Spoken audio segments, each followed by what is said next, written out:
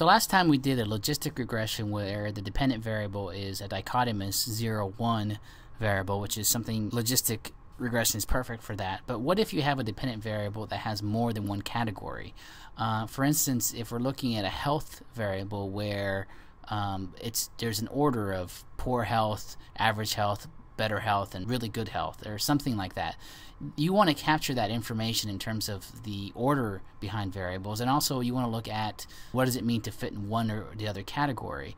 And so instead of running a logistic regression where you compare zeros and ones, you can actually run an O-logit model using STATA. To do this, we're going to use a self-reported health data set that's also in the STATA website that you can just download by typing in web use. And I'm just going to highlight that and then run. And if we look at the health variable, and if we tab health,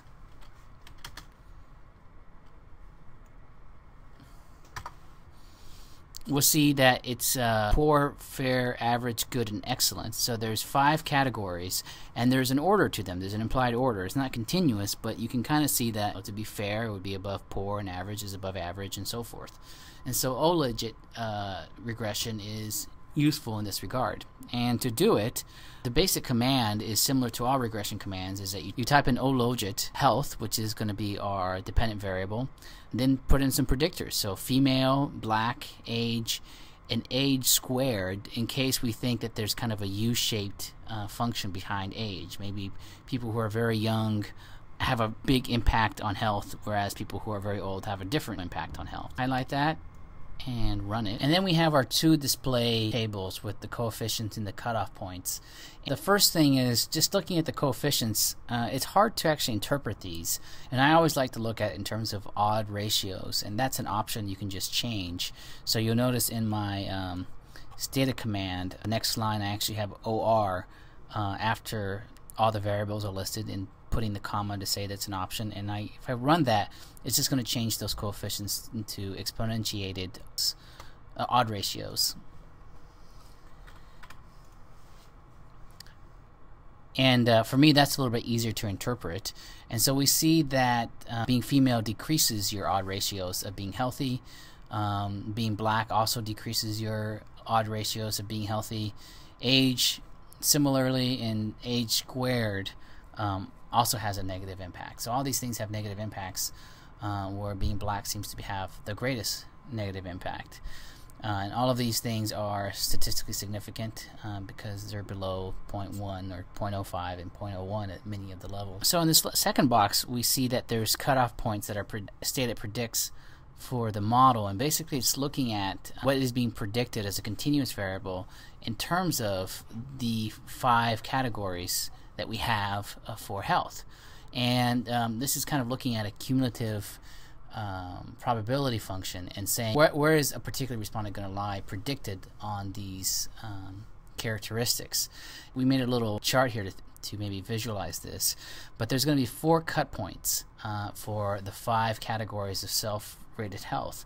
And if the predicted value is somewhere like above the cut point 2 but below cut point 3, we know that that person would be predicted as having an average reported health. And we won't go too much to cut points so that we can keep this video short, but let's say we wanted to improve our model, and last time we did a logistic regression, we used this xi prefix, which was kind of a handy way of adding in a discrete variable such as race by creating a dummy variable on the fly. And you can do the same thing when you want to do an O-logit model. And so you just do the xi, type in the command, give your dependent variable, list your independent variables, but anything that you give an I to, for instance race, is going to create 2 dummy variables for the second and third category. So race is coded as 1 is white, 2 is black, and 3 is other. So it's going to create a dummy variable for blacks and a dummy variable for other, and then it's going to put those dummy variables in the model. And then we're going to look at types of diseases. We're going to look at well, somebody's blood pressure. We're going to look at whether or not they've had a heart attack, and we're going to look at whether or not they have diabetes and how that affects their odd ratio. And then I put the comma because, like I said before, I like to see the odd ratios instead of the coefficients. So I'm just going to go ahead and run that.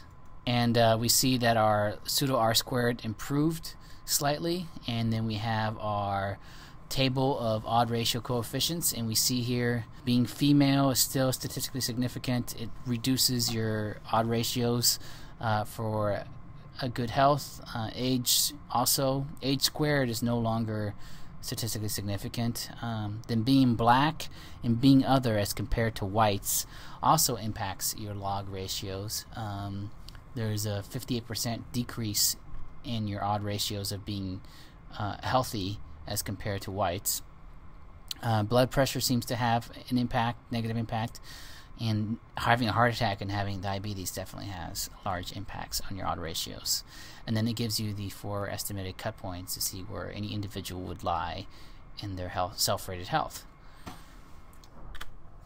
And one of the benefits of having this cut points established is then you can actually ask STATA to create predictions for where somebody would actually fall in their self-rated health in terms of the categories available for the dependent variable. So since the dependent variable was health, and we know that there's 5 categories of poor, fair, average, good, and excellent, typing in predict after you've run the OLOGIT model and typing in poor, fair, health, average, good, and excellent, it will calculate the probabilities for each respondent for falling into these 5 values by creating 5 different variables and corresponding probabilities. So if you've run that, you'll see that STATA has created new variables, and it's created poor, fair, average, good, and excellent, and it tells you the probability for each respondent falling in that category. So it looks like this first respondent had the highest probability falling in average category. The second respondent here had the highest probability of falling in the good self-rated health, which might be helpful for some people depending on your research question. And we also provide the command here. If you weren't really interested in looking at these 5 values that could have been taken up, you can just choose one of the values and create a new variable that just takes into account the 5th. In this case would be excellent, in case you're just interested in what's the probability of having excellent health. Okay, so that's basically OLOGIT, and we'll see you next time.